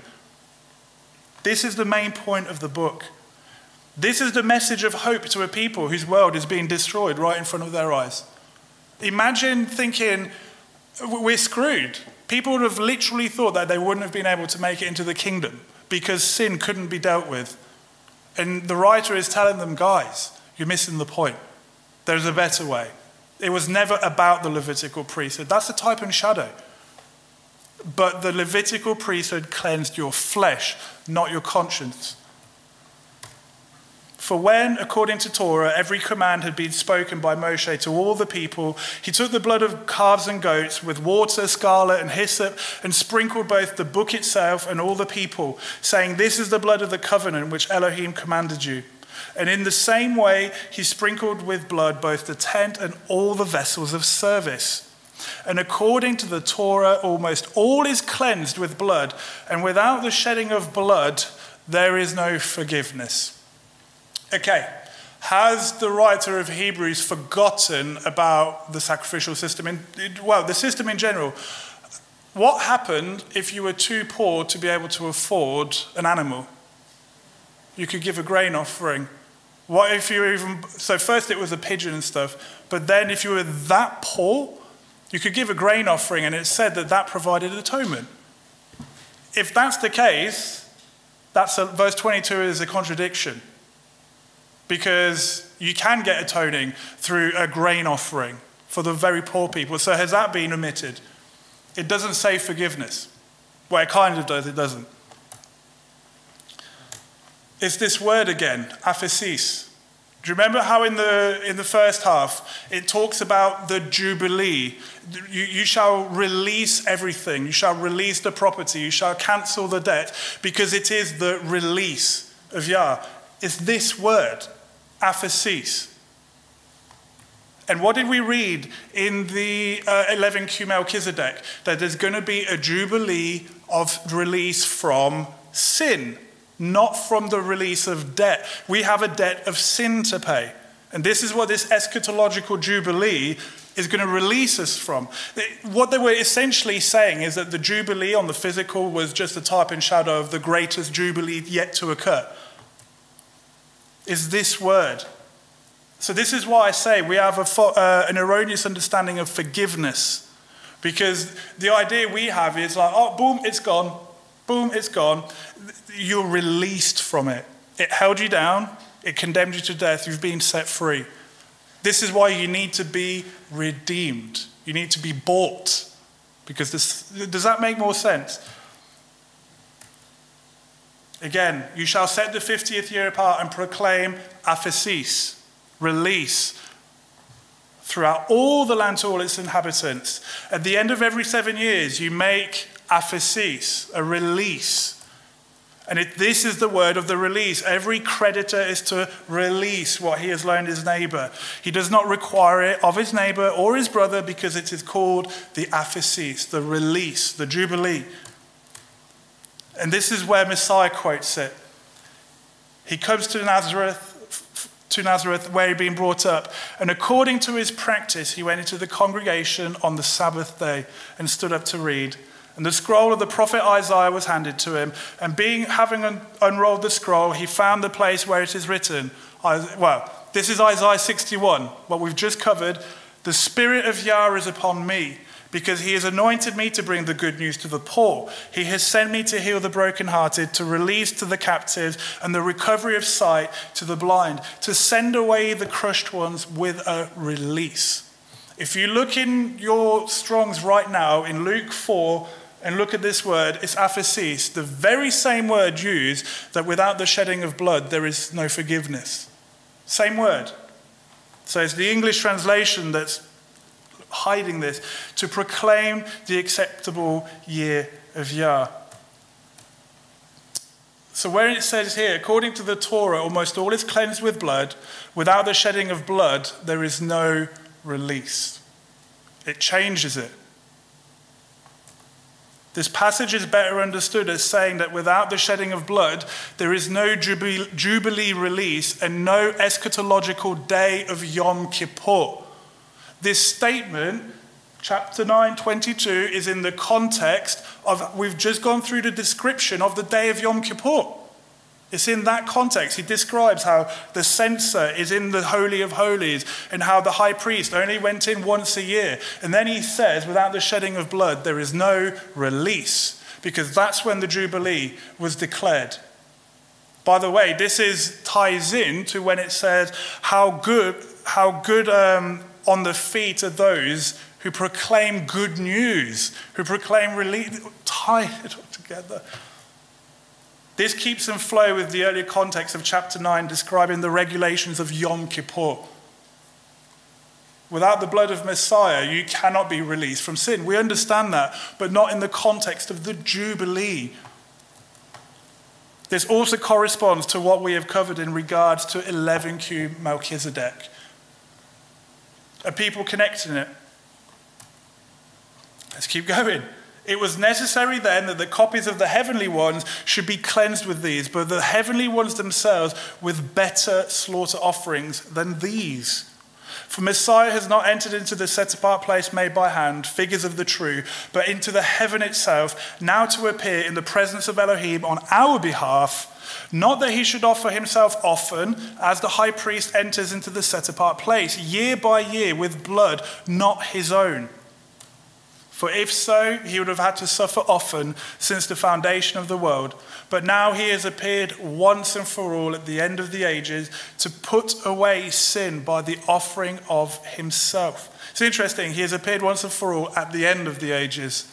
And we're in the end of the ages and as it awaits men to die once, and after this, the judgment, so also the Messiah, having been offered once to bear the sins of many, shall appear a second time, apart from sin, on those waiting for him unto deliverance. Amen, yes. Just as the earthly tabernacle was inaugurated with blood, so the heavenly tabernacle had to be. The difference being with a once and for all sin offering. Once and for all. This is how the old command was weak and unprofitable. Nothing to do with the Torah, everything to do about priesthoods. Hebrews 10. This passage continues to expand on the superiority of Yeshua being the high priest compared to that of the Levitical priesthood. For the Torah, having a shadow of the good matters to come, and not the image itself of the matters, was never able to make perfect those who draw near with the same slaughter offerings which they offer continually year by year. Otherwise, would they not have ceased to be offered? Because those who served, once cleansed, would have had no more consciousness of sins. But in those offerings is a reminder of sins year by year. For it is impossible for the blood of bulls and goats to take away sins. And indeed, every priest stands day by day doing service and repeatedly offering the same slaughter offerings which are never able to take away sin. But he, having offered one slaughter offering for sins for all time, sat down at the right hand of Elohim, waiting from that time onward until his enemies are made a footstool for his feet. For by one offering he has perfected for all time those who are being set apart. All time. The Hebrews could rest at peace knowing that their conscience could be atoned for, even if the physical temple had been destroyed. They've been reminded, look, the Levitical priesthood couldn't cleanse your conscience. Now they can go forward in peace. Yes, it's sad to see the temple go. It is sad, and it was a sign of judgment upon Yah's people. But there was still hope. This is the whole crux of the book of Hebrews. To give hope to a people that are being judged. The people had forgotten that the physical is a shadow of the spiritual. We get so caught up in the shadow picture sometimes and do this and don't do that, for losing sight of what it's trying to teach you. It is the spiritual that is the reality, not the physical. Just as Yeshua is the reality, not Melchizedek. So, brothers, having boldness to enter into the set apart place, the holy place, the Hagion, that's the first part. This is where you get to go in. By the blood of Yeshua, you can now come and do service in where the bread is and where the menorah is. And this is interesting because you have the altar of incense there. What does the smoke represent in Revelation? The incense. I'm hearing murmuring. The prayer of the saints. That means you can now come into the temple and offer up your prayer. You were defiled before that. By a new and living way which he has instituted for us through the veil, the first veil, that is his flesh, and having a high priest over the house of Elohim, let us draw near with a true heart in completeness of belief, having our hearts sprinkled from a wicked conscience and our bodies washed with clean water. Note the need for both the conscience and the body needed to be cleansed, so that you can then enter into the set-apart place with boldness. You don't get to go into the Holy of Holies. That's for Yeshua. We don't deserve that. We're not able to. But now that Yeshua has done what he's done, look, this is my belief, but the bride will have access. When a bride is married to a king, does she get to see her king? Yes. So what happened in the story of Esther? She came to the king even though she wasn't summoned, something that could be punishable by death, but he showed her favor. Now that hopefully we as the bride, we will be able to approach the king unsummoned. I'm going to go on to this more next week, but this is what Messiah did for you. This is how we can now enter into the holy place, not the Holy of Holies. We can now come and offer our petition to the King. Let us hold fast to the confession of our expectation without yielding, for he who promised is trustworthy. Why? Because he is forever. And let us be concerned for one another in order to stir up love and good works, not forsaking the assembling of ourselves together, as is the habit of some, but encouraging, and so much more as you see the day coming near. The whole point of us meeting together is to encourage one another to have a better judgment day. It is in the context of knowing the totality of what Yeshua did for us that we get this famous passage. For if we sin purposely after we have received the knowledge of the truth that he's just all gone through at great lengths to expound, there no longer remains a slaughter offering for sins, but some fearsome anticipation of judgment and a fierce fire which is about to consume the opponents. Anyone who has disregarded the Torah of Moshe dies without compassion on the witness of 2 or 3 witnesses. How much worse punishment do you think shall he deserve who has trampled the Son of Elohim underfoot, counted the blood of the covenant by which he was set apart as common, and insulted the Spirit of favor? It's in the context of what we've just covered, because people will just use this passage to almost as fear porn. You know, you will fear. And this is what he's doing, but it's in the context of everything we've just gone through, knowing just the totality of what Messiah did. Only then does this apply. For we know him who said, vengeance is mine, I shall repay, says Yah. And again, Yah shall judge his people. It is fearsome to fall into the hands of the living Elohim. Let's tie it all together. Everything that we've gone through. Yeshua is not Melchizedek. The book of Hebrews makes that very clear. Melchizedek was made like Yeshua. Melchizedek was simply a type and shadow of Messiah. The writer of Hebrews is simply using Melchizedek to show a precedent in the Torah for a king priest. Because how can Yeshua provide atoning work Because atoning work is the job of a priest. How can he do that if he's from Judah? So the writer is going, guys, you've forgotten about this, that there is a priesthood, this priest aside from the Levitical priesthood. He was forming similar theology to what is found in the Melchizedek scroll that we covered in the first half. So, who was Melchizedek?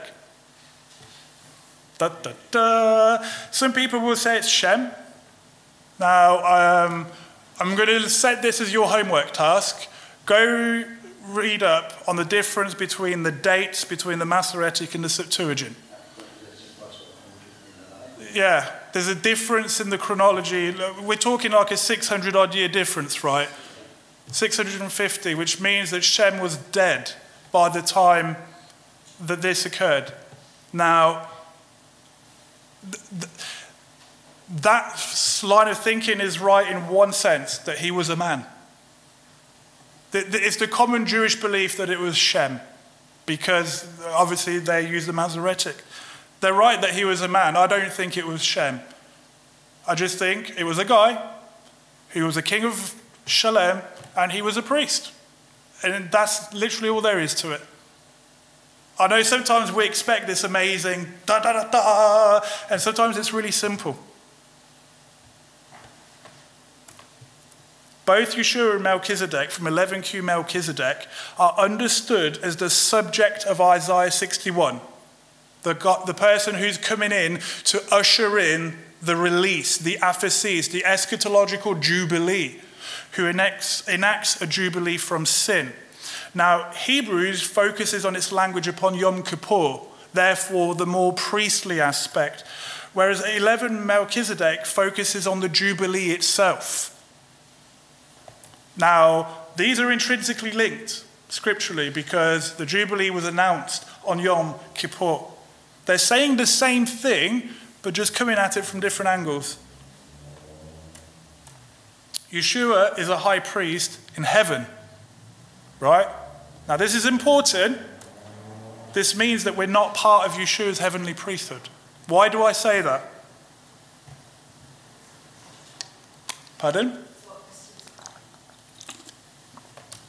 The meek inherit the earth. We don't go to heaven. The meek inherit the earth. Where is the millennium occurring? Here on earth. This means that Yeshua, we're not part of the heavenly priesthood.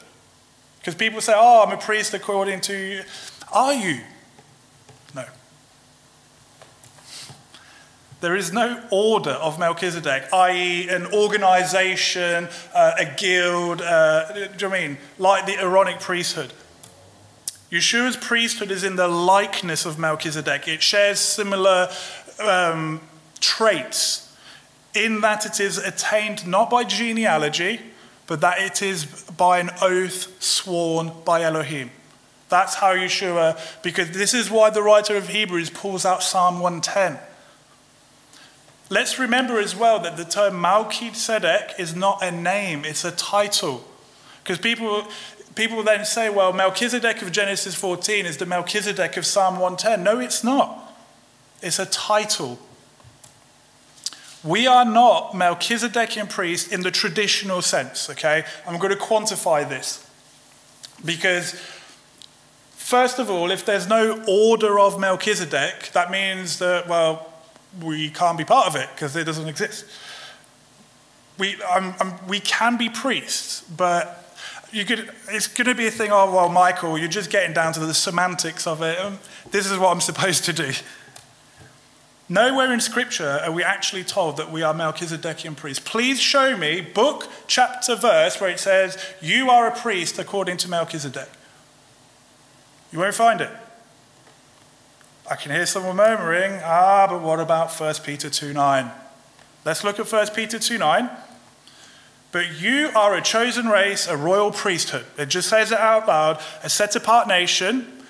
Do I see Melchizedek's name in there? No. a people for a possession, that you should proclaim the praises of him who called you out of darkness into his marvelous light, who once were not a people, but now the people of Elohim, who had not obtained compassion, but now obtain compassion. So it hints to Hosea there. Where is verse 9 quoted from?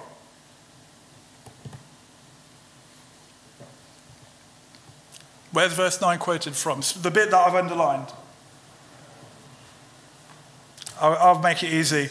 Exodus 19. They're at the foot of Mount Sinai. And now if you diligently obey my voice and shall guard my covenant, then you shall be my treasured possession above all the peoples, for all the earth is mine, and you shall be to me a reign of priests and a set-apart nation. Those are the words which you are to speak to the children of Israel. What did we cover in part 2? How were Israel meant to be priests when they already had a Levitical priesthood, or were going to have one? What does a priest do? It metes out right ruling, it gives teaching on righteousness, and it's a light unto people. It doesn't say, Peter is not quoting Psalm 110 or Genesis 14. He's quoting Exodus. This is about the birth of a nation. Nothing to do with the order of Melchizedek. There are two types of priests here on earth. Levitical priests, that's obvious. Other priests I've put, and these were the leaders and judges that we covered last week. In part 1 we said we need leaders, we need judges to teach us righteousness, to give us reproof. And then we showed in part 2 how there were Levites and there were other priests. These other priests aren't part of some order, they just are. Does that make sense? They're not part of this secret cabal of, oh, we're the order of this. No, you just aren't. They were just judges. They officiated. These were demonstrated by Moshe and Aharon perfectly. So what did we have with Aharon? We had Aharon and his children thereafter. We had Moses and the 70 who were, and now there was a crossover in the fact that all of them gave rulings. They meted out righteousness. They meted out right ruling. Okay, how did these other priests act in a priestly function? They meted out our righteousness and right ruling. So some of you guys have done this to me, where you've come to me and go, Michael, I don't know what to do about this. What should I do according to Scripture? And I've given you a ruling. I've acted in the office of priest, just not a Levitical one. This is what the Levites did and the judges. What I'm doing now, right now, is acting in a priestly function because I'm giving to you the word of Yah. I'm expounding on it. I think I mentioned this, but essentially, if I'm speaking the word of Yah as an envoy, I am his voice in this particular instance. I'm not saying I'm the voice of God. Do you know what I'm trying to say? There's been times where Yah has spoken to me through some of you, and in that moment, you've been the voice of Yah. You've acted as a priest in that moment. This was shining the light of Torah to others. So let's use the analogy. You come to me for you need a ruling. I don't know what to do. And I've given you a judgment. It's shed light on the situation. You now know what to do. I've shed the light of Torah. This is what we're supposed to be growing up into. This is what discipleship is all about. They acted as envoys and as the voice of the righteous king. They mediated between man and Elohim in a different way than how the Levites did. There was crossover, but the Levites had a specific function, and that was to do the sacrifices and so forth. We are not Melchizedekian priests in the traditional sense. That's what I'm saying. You can be a priest. We are part of a priesthood, but it's not what is being commonly taught. Because there is no order of Melchizedek. We're in the similitude, we're like him, hopefully. However, we have the ability to become priests like those under Moshe, i.e. the 70 elders. We have that ability to grow and to be tutored. And this is where the laying on of hands comes in. Like Moshe's father-in-law, he was a priest. Like the sons of David. The sons of David are a beautiful picture of a royal priestly function, because they were sons of the king and they were called priests. But elsewhere it says that they were chiefs. It is this priesthood that will rule and reign with Messiah during the millennium. Melchizedek was simply one of these other priests. That's what I'm saying. And he was just the first instance of that happening in Scripture. It gave the Torah legal precedent that you can be a priest outside of Levi. He was a king and he was a priest. Just that. Well, I say just that. That's a very high office. The Levitical priesthood was not replaced by another priesthood. Because in the common Christian thinking, you have Melchizedek. Now let's have the Levites for a while, and now let's go back to Melchizedek. And then there's this thing in the millennium, we don't really quite know what to do with it. The two earthly priesthoods work side by side in the Tanakh. We see that. They will work side by side in the millennium. In the millennium, it's very clear in Ezekiel 40 onwards that there will be sacrifices. There will also be a bride ruling and reigning. Both priesthoods worked side by side back then, and they will do so in the millennium. The only reason we don't have a Levitical priesthood now is that we do not have a legitimate physical temple. And I've put legitimate in there because I think there's going to be a temple coming before the rule of Messiah, and that is not going to be legitimate. We know that it's Messiah that inaugurates the true temple in the millennium. But that's the only reason we don't have if we had a legitimate temple, we would have to do Levitical sacrifices. Shock horror. The two earthly priesthoods serve different functions. I'm making a difference because there's two priesthoods here, and we know of Yeshua's priesthood. The Levitical priesthood officiated in sacrifices which only dealt with the cleansing of the flesh. They also acted as teachers and judges, as per Torah. The other earthly priesthood simply acted as teachers, judges, authorities, and in meting out right ruling. So there's a crossover. The Levites just had an extra function. Not all judges were necessarily Levites, by the way. Some of them were just wise men. Yeshua's heavenly priesthood is for the cleansing of the conscience. Now, like I said, the meek inherit the earth. It is a heavenly priesthood. It is the heavenly counterpart to the Levitical priesthood. Does that make sense? The Levitical cleanses the flesh. The heavenly cleanses the conscience. Both by blood. Both cleansed by blood. If there are two priesthoods here on earth, then there must be two priesthoods in heaven. Right? Your will be done here on earth as it is in heaven. So here we have, on earth, we have Levi, the cleansing of the flesh, and we have Moshe and the 70 elders. Like, I'm using them as a type and shadow. You could put the 12 apostles there if you wanted. Then we have Yeshua and cleansing of the conscience in what we've just gone through at great length in the book of Hebrews. So what's the counterpart to this?